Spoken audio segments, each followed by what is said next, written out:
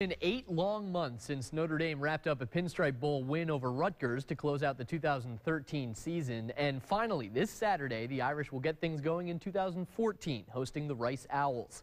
While the players are thrilled to be done with camp and prepping for an actual opponent, the grind of practice was actually solace for ND's offensive coordinator.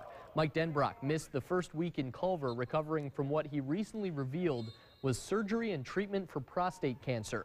The doctors believe they got it all, and while his wife isn't too happy with how quickly he's jumped back into coaching, he says that was part of the healing process. The healing for me personally that comes from just being around those guys, their energy, the way they go about their business, just being part of it again, I think has helped my recovery a great deal and helped speed it up, actually. It's great to see him back. Our complete Notre Dame football special is now online for your viewing pleasure. Just head to the sports page on our website, wsbt.com. We have analysis from the South Bend Tribune's Eric Hansen. We have features on Everett Golson, Greg Bryant, Brian Van Gorder, and much more to get you set for the 2014 Irish season.